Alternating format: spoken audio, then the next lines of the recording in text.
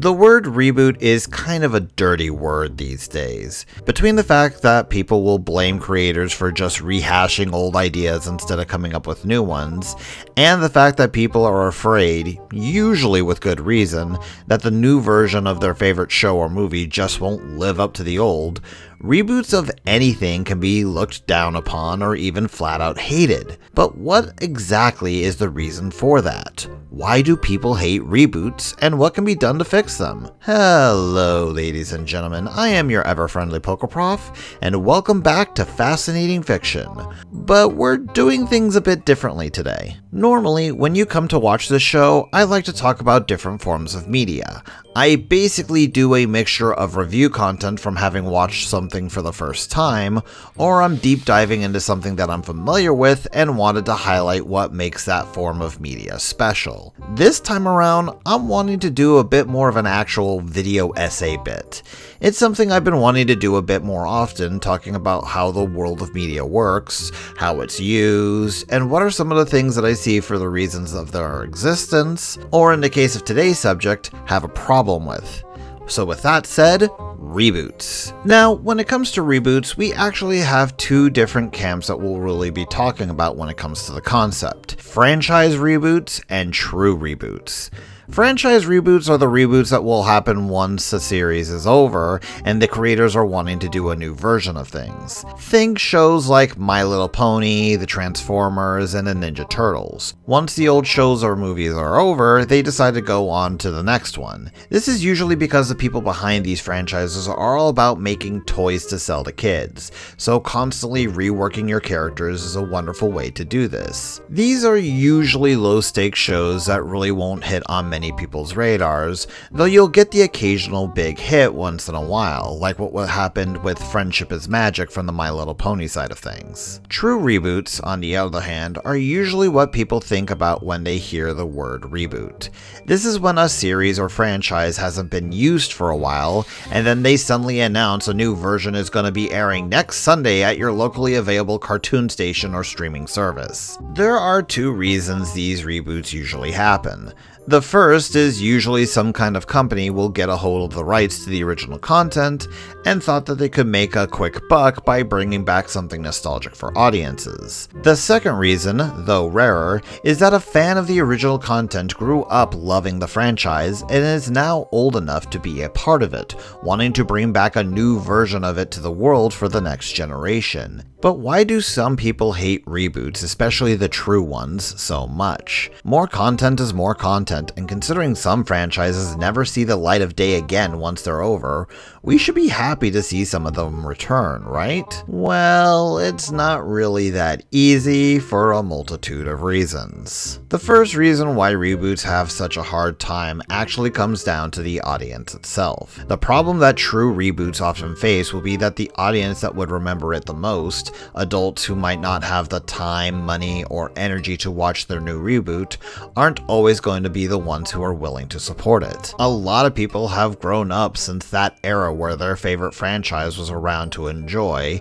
and a combination of tastes, lifestyle, and even availability has changed. So, for example, seeing Popeye do his cartoony antics back in his heyday doesn't exactly hit the same in the year of 2023. And in the case of things like cartoons, if you can't get the attention of the old audience and aren't able to find a new one, then your new reboot is dead in the water. Of course, getting over that hurdle is just the first real issue. The second is a matter of tone. A lot of reboots like to sell themselves as the darker, edgier, more modern version of your favorite show back from your childhood. It's an attempt by the creators to show that your favorite franchise has grown up just like you have. This can lead to many choices being taken for the sole desire to become more mature, and because of that, it can take away from what made the show so popular in the first place. The reverse of this could also be true, where you get instances of franchises that were originally aimed at an older audience with more mature themes, and yet the people who owned the franchise decided to make the tone sillier or more childlike to appeal to a new generation. A good example here would be Riverdale, a series based on the goofy Archie comics that have been around for decades, and yet the actual show is dark, brooding, and what goofiness it does have plays into that aspect. Seriously, this show has a character who is described as having the serial killer gene as part of their biology that makes them go out to commit murder. Hey kids, wanna see a dead body?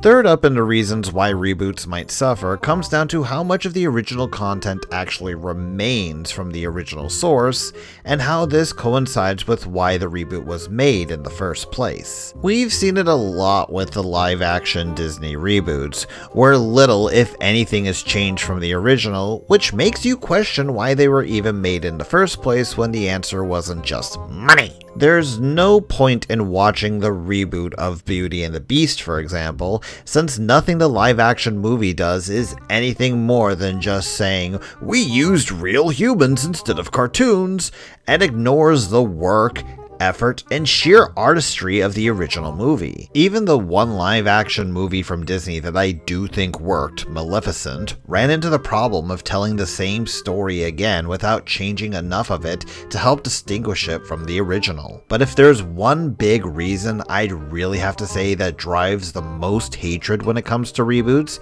comes down to the matter of respect, both for the original source material and the audience. There are so many instances of reboots either making fun of the original concept, ignoring what made the original so enjoyable for so many fans, or in some cases just flat out insults the audience of the original work. We see this for shows like Velma, where it spends so much of its time being mean-spirited and cruel that it has nothing to do with the Scooby-Doo characters we're so familiar with.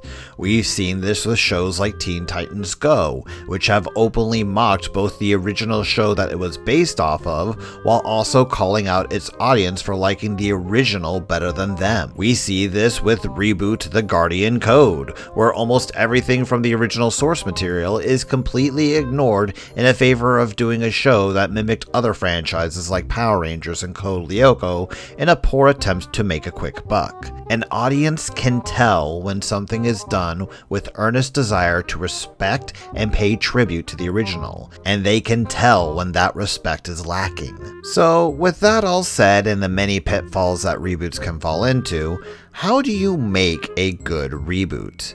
Well, it's not exactly easy considering all the issues I discussed before, but there are some things that I feel really need to be brought into focus in making a good reboot, and I'll do my best to point out the magical mix that can bring a good one to life. Theme is perhaps the major important building block to making sure people flock to your reboot.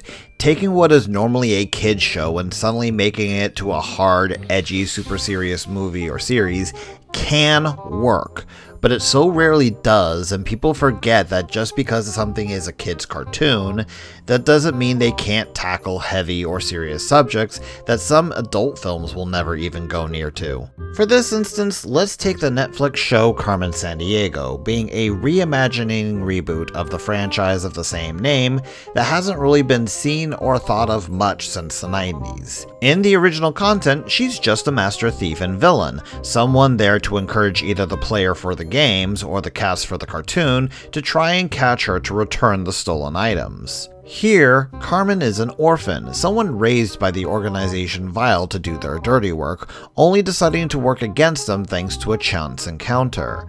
These are not light elements that you would normally see in a show aimed at kids, but it works here because the show treats the subject material seriously while also remembering the origins that it came from. Carmen is still a master thief that becomes known the world over, but she's instead stealing from the villains. The things that most people would know about Carmen's series, the villainous group Vile, the law enforcement group Acme, and the show's history of trying to teach their audience about geography is all still here.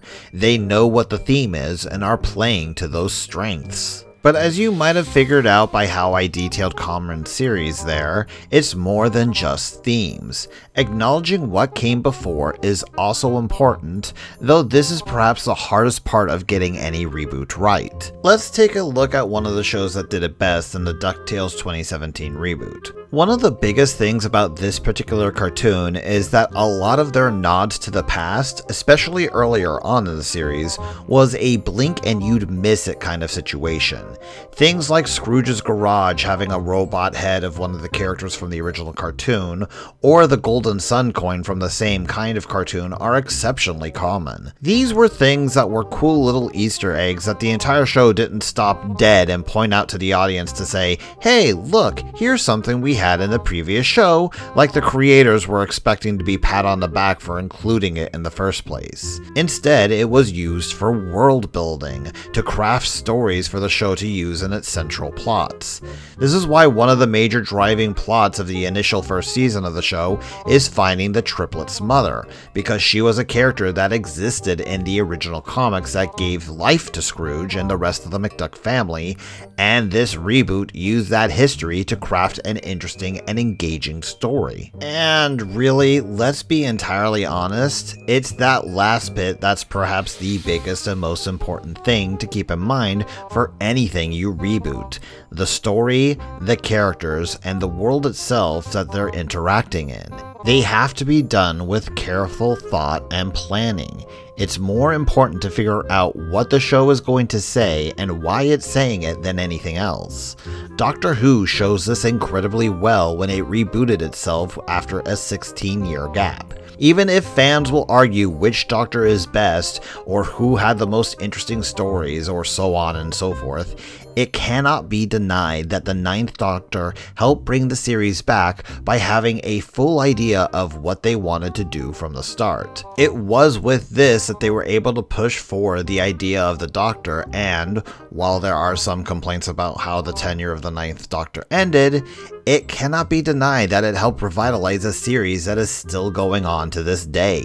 Now, I could continue going on about all the different do's and don'ts of reboots for a while, but even for all that I've said and all the examples I've given, that doesn't necessarily mean things are going to be successful at the end of the day. For all the things that I pointed out about Riverdale or Teen Titans Go, both of these shows are still running, while DuckTales, something I consider to be one of the best reboots of all time, ended with only 3 seasons. Part of this comes down from the companies that owns these franchises and what's done with them.